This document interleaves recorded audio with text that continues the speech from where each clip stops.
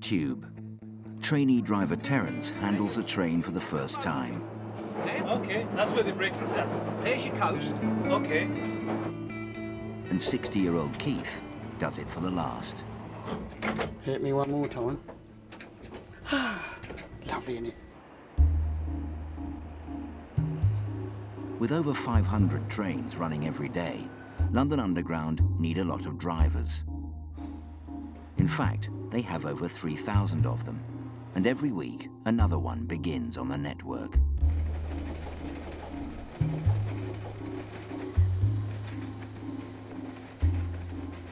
Today, Terrance Makubika from Zimbabwe is applying for the post of train operator. With 12 lines to choose from, Terrance is keen to start on an up-to-date line like the Jubilee. Jubilee line will be the best. Well, second priority Central line, maybe Piccadilly line.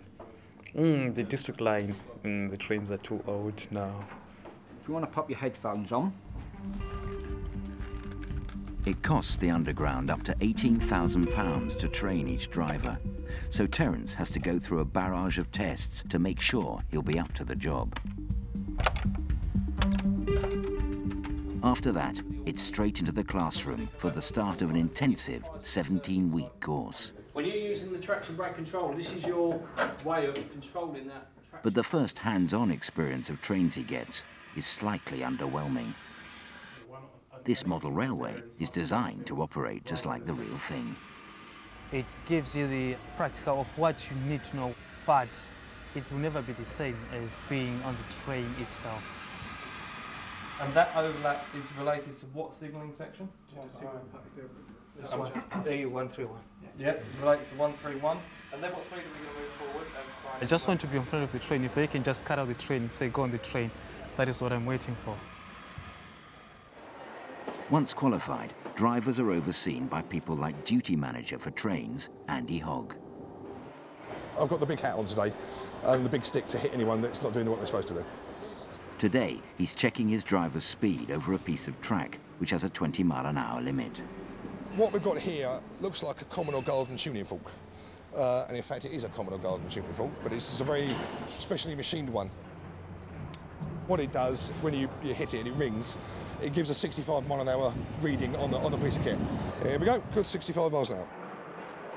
And now we simply wait for our first victim.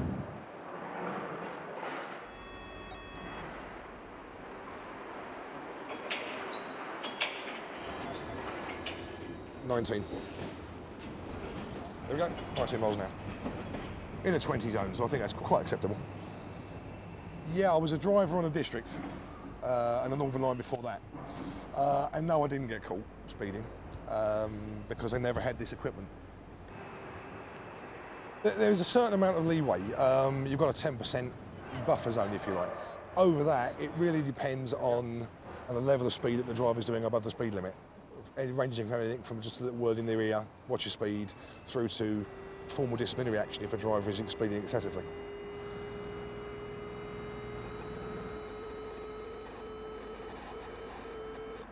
There we've got one, 24 miles an hour. Yeah, okay. Which is over the buffer zone, is over the 10%. So he knows his speedometer would have showed he was going about 20 miles an hour. But that's not fast enough to warrant disciplinary action. So when we see the driver concerned, we'll just have a little word in his ear to say, watch your speed, I don't want to see that again.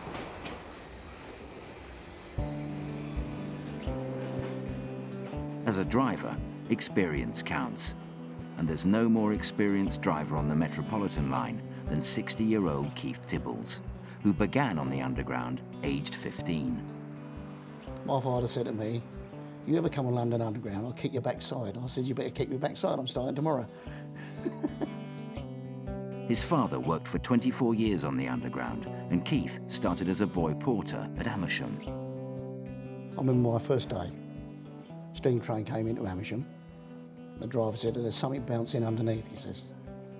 And we got down and had a look, it was somebody's head. So I was broke in gently. The world's first underground railway, and originally steam, the Metropolitan line was only electrified past Rickmansworth in 1961. When you're a kid, you get that smell of steam in your lungs, you know, and it never leaves you. It never leaves you, and you smell a steam train, and you oh, lovely. It's great. But a million miles away from the world of steam is the Northern Line's high-tech tube simulator suite. Costing over £4 million, it's about to put Terrance and the other trainees through their paces. I can hear an alarm in the background. Have you got any problems there? On the simulator, you know, you have people who are going to put each and everything that can go wrong for you there. This makes me more nervous than being on the train itself, trust me. Come on in, my friend. Right, okay. I'll set him up in the seat. Don't listen to him. As Terrance is starting his training, Keith is coming to the end of his career. He's retiring today, and after 44 years of service, is about to drive a train for the last time. All the characters are gradually going over the years. We were just saying this morning how it's only 4 generations ago that the Metropolitan Railway started. So if you think of 4 people that were doing the same amount of service as Keith has done, that's when it all began. So it's quite a historical moment in a way. You're going to be missed, Keith, you know that.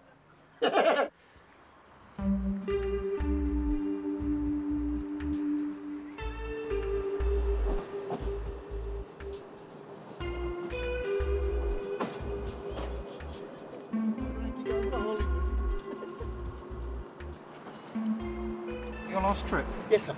Okay. Enjoy yourself. See ya. See you. Hit me one more time.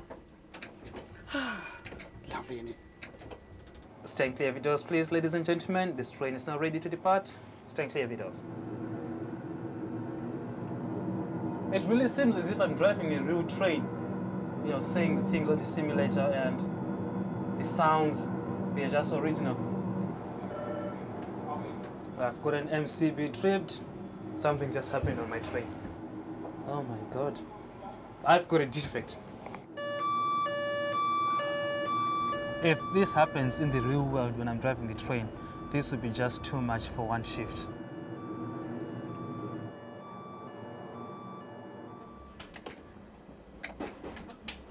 Oh, I love the Met, yeah.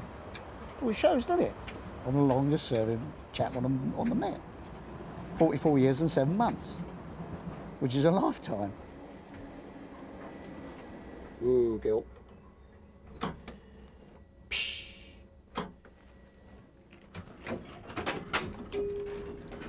Fast Baker Street train, calling Harrow on the Hill, Wembley Park, Finchley Road and Baker Street only. Staying clear of the doors, please. Well, a bit sad in some ways because it's an era, isn't it? Dinosaur, anyway. You've got to go with modern times, but I can't. I can't move on. And when something comes along new, we don't like it. But I still reckon the old way's the best. Can't remember what the speed limit is, so I might be going over the speed limit. Oh, he's going a bit fast now, though. No, So I'm checking on my monitors to see if everything is clear when I'm approaching the platform. no, there we go. Oh! I'm going too fast, I'm going too fast. I've overrun the platform. Drugs and alcohol, people. Yeah, controller, I am at Woodside Park Station at the moment. I've overrun the platform with half car's length. Right, okay, if you can remain there, I'll get the station supervisor down to check the situation out. One of the naughtiest things to do to overrun the station, I have to make a PA to my customers. I don't know what I will say to them, because I know they're not very happy. Ladies and gentlemen, I do apologize about the situation. I have not been able to stop at the previous station due to a station overrun. Once again, I do apologize. Thank you very much. This is not a very good situation because I know customers are not happy now. What can you do then? There's nothing much I can do, just to continue. As long as I don't get out of my cab, I'll be safe.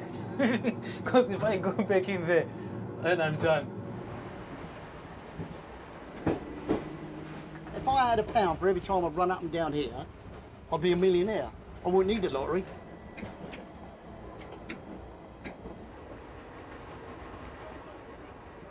This is Baker Street. This train terminates here. All change, please. Would you make sure you have all your belongings with you when you leave the train, please? Remember to stow it as well. Yeah. Give me another train. Give me another train. This one's got a problem with the brakes. The Brakes are weak on this one. You know that saying, a bad workman always blames their tools. That's right. Push them in.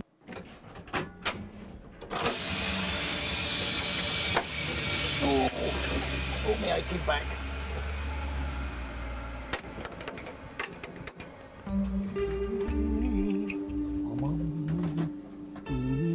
With Keith's old-fashioned ways, it's been hard to keep up in a high-tech world. One of the most technologically advanced parts of the Underground is inside the central line control room, where signalman Bob Yeldon works. I would compare this controlling our line as an air traffic control room. Air traffic controller knows what's going on in his airspace. We know what's going on our line. But Bob is also a traditionalist at heart. I'm not really one for the high-tech stuff. I prefer the low-tech stuff. Get in, you can get your hands dirty, and at the end of the day, you know exactly what you're doing. I personally am a preservationist. It's a world apart from here. He loves nothing more than restoring rusty old underground trains. And in the corner of a depot in Acton lies one that has brought out the train spotter in him. It is a unique loco. It used to be a passenger train, and they took the passenger saloons away and then pushed the two ends together, and this is what you've got. If it went to a one-way trip to Booths of Rotherham for scrapping, where it would come back in probably 6 months' time as baked bean cans, that's not what we want to see. So Bob and his team are saving the locomotive and moving it from Acton Depot to their own private siding in Epping. But transporting 45 tons of locomotive around the M25 is no mean feat. The last time I saw it, there was half a tarpaulin over it, and a buddleia growing through it, and it's just left there forlorn and lonely.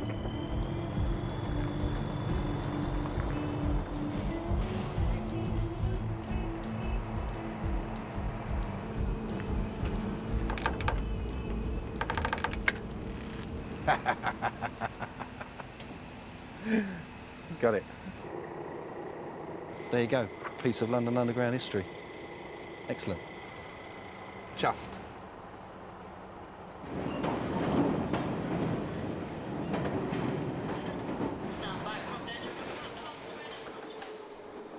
Trainee train driver Terrance is about to take his first exam to find out if he'll finally be able to get into the front seat of a Northern Line train. Today is Judgment Day, if I can say. We are doing our final assessments, practical ones. So it is not an easy day today. If he doesn't pass, it could be a 6-month wait to retake the test. So he can't afford to fail.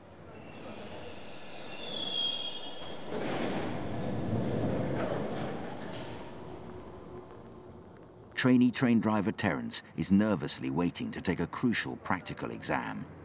Passing it will ensure he can start driving in a real Northern Line train. I think I need a drink. You mean coffee? Yeah, I mean coffee. Yeah.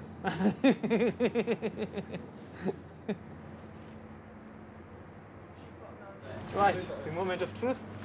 I will see you after 10 minutes. Thank you.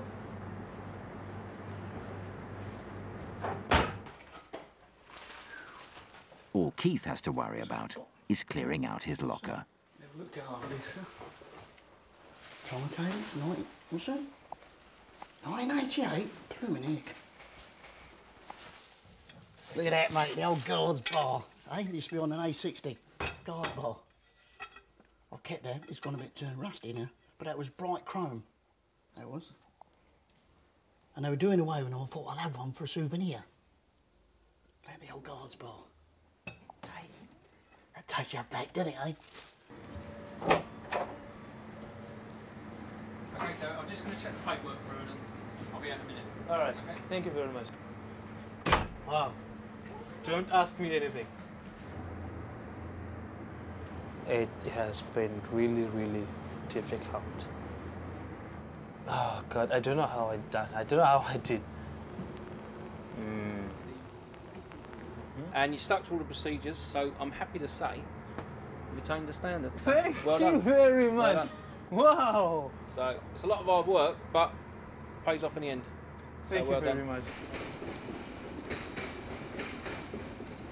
Terrance is celebrating, and today, so is Keith Tibbles, who's having his retirement party after 44 years of service. What's the matter, mate? What's the matter? So sorry to have my camera. Stevie, babe.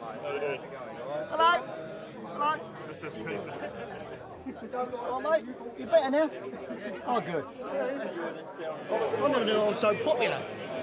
Must be the jokes. He said, have you heard this one? A horse goes into a pub and he says, what a long face. Yeah, I'm just going to go in there. Yeah, they're all there. The Underground's network manager, Andy Barr, is there to see Keith off. It's been really, yeah, it is. It's been good working with you. Yeah. Even though I upset you? Even, Keith, you've never upset me. Not much anyway. How many years you got in? 44. 44. And I've got 38. He's only a boy. 39 in September. Boy. And facing his very first day in the cab of a 160-ton Northern Line train is trainee driver Terrance. This afternoon, he'll get to drive for real, under the watchful eye of instructor John Scott. Stepping in, train 040. Once you get your pilot light round, push it forward and away we go. Now you're actually checking the train out of the platform and checking the signal and seeing where you're going at the same time. Right. Well, sounds fairly easy.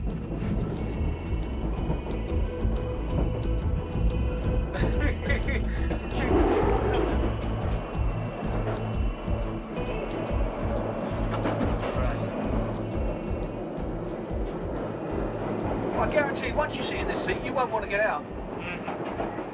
You won't want to get out.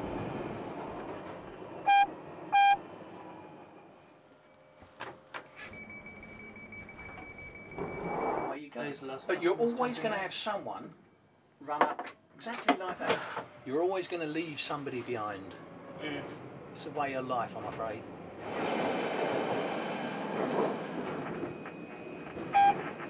I say, you're your own boss. This is your office. So if you're in your office, it's what you make it. That's right.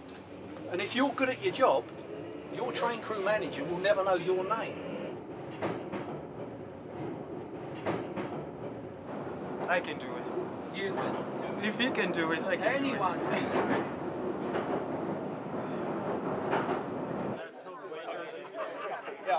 I reckon that Keith has driven about 1.25 million miles, okay, or about 2 million kilometres on a Met train. I don't know where the rest is. Right? And if you think about that in context, that means that if we could do it, he's probably driven a Met train around the equator 50 times.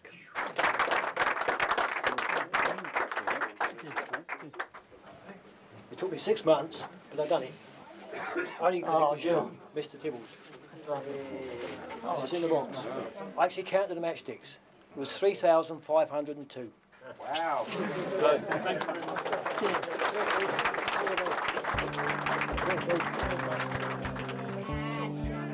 That choked me more than anything, John making me that. Oh, God. I'm nearly bursting into tears. You can feel the love, you know, everybody loves you, even the jokes.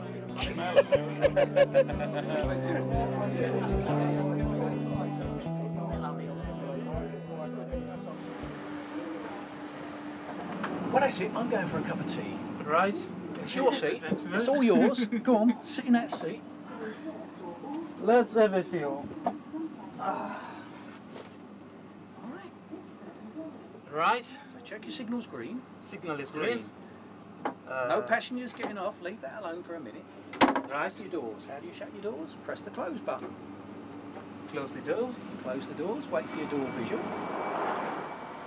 Hand on the controller, twist and push forward. As far as it will go. You can't break it, push it forward. All right. You can't break it. I told you, you can't break these things. Yeah. And that's it, just keep going. That's fine. That's it. But keep an eye on your speed. Which is going 30, a little bit. 35, yeah? Yeah. You're going uphill. Now you're still motoring.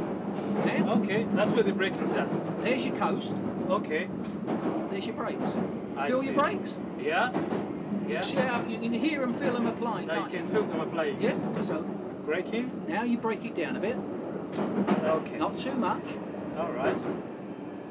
Because you're looking for the stopping mark on the end of the wall there, on the left-hand side. That's it. You're on the Stop stopping mark. somewhere. So bring it back. Wow. Let it go. Let it go. Other side. Ah, that's on the other side. Where? Right, that's it. Ah. Yeah.